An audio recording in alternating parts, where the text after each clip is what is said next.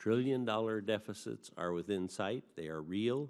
It's time for us all to have an honest conversation as to how we're going to address them.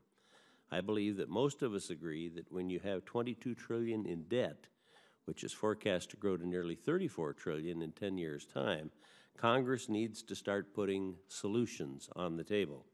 The fact that interest rates are rising only makes the need to act soon more pressing. Something has to change. Lurching from deal to deal under the threat of a government shutdown only leads to more spending, more deficits, and ultimately more debt. Congress must implement foundational and structural policy changes if we're to ever achieve fiscal sustainability. While this committee will be focused on leading the way to a better fiscal path, I also intend to press ahead on the committee's ongoing spending process reform and oversight work. As the nation and its leaders continue to grapple with the effects of the longest government shutdown in American history, it's clear that we need to work together to improve the process by which our country budgets and spends money.